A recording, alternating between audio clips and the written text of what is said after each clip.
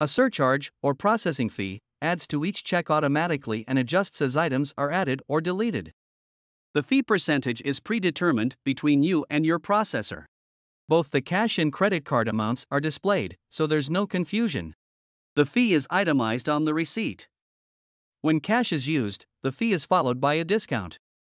The itemization of the fee and discount are mandated by Visa MasterCard, so you can rest assured that you're safe and in compliance. Create the surcharge by going to Manager's menu and then Discounts, Gratuity and Maintenance. You can name the fee anything you'd like. But keep in mind that the name is shown on customer receipts as well as your reports. Next to type, select Charge Percentage.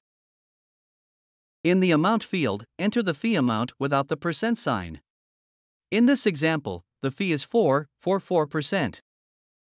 Set the access level low, such as Cook, so that the processing fee automatically adds to the check, regardless of the logged-in employee's access. Set the category to Processing Fee. You can keep all other settings as is. Now select Save. At the bottom of the screen, select Discount Events. Select the drop-down menu and select Processing Fee. Now select the name of the fee you created. In this example, it was named CC Fee. Select Save and then Done. You are ready to test your cash discount.